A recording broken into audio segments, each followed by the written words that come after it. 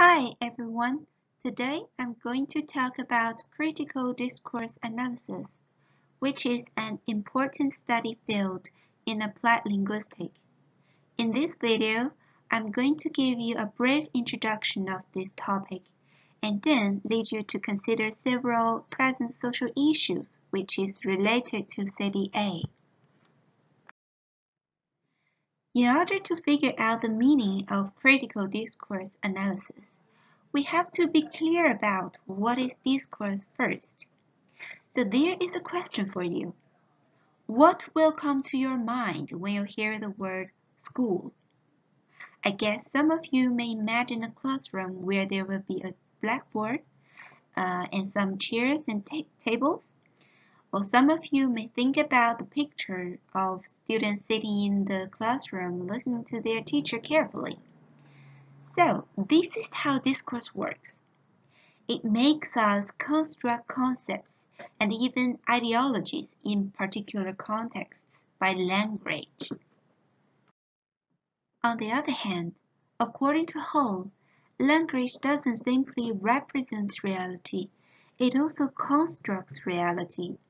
For example, Li Yang, who is a very successful businessman, has sold his English courses to the public by giving speeches and stimulating their purchasing desire.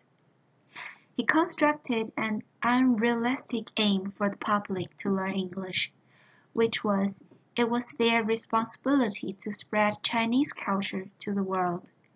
And then he also told them that they have to learn English well before achieving the final goal.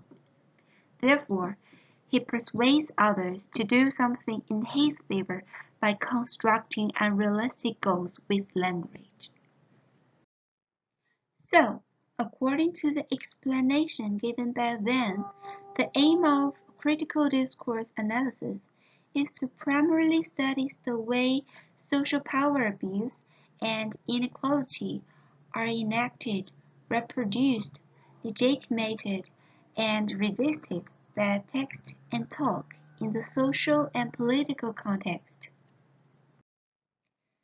There are many social issues caused by hegemonic discourses, where people with more power will use their language to rule the other's minds and achieve their personal goals. In the English teaching market, English-speaking countries claim the dominant place. Therefore, native-like English becomes the mainstream in EFL and ESL classrooms all over the world.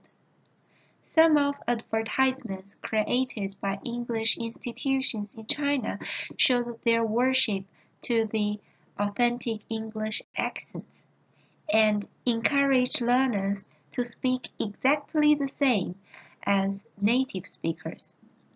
This can be an English hegemony caused by discourse, which violates the principle of the varieties of English. What's more, those advertisements also consider native English speaker teachers are better than those non-native speakers.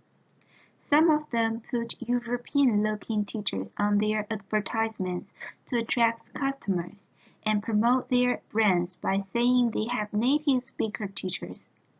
Without any critical analysis ability, those people are easily to believe what the A's have told them.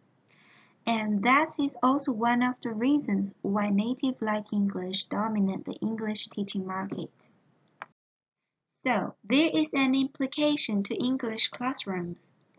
It is necessary to add CDA knowledge in school pedagogy because students will be able to resist the hegemonic discourses after knowing how discourses are constructed and how to analyze them critically.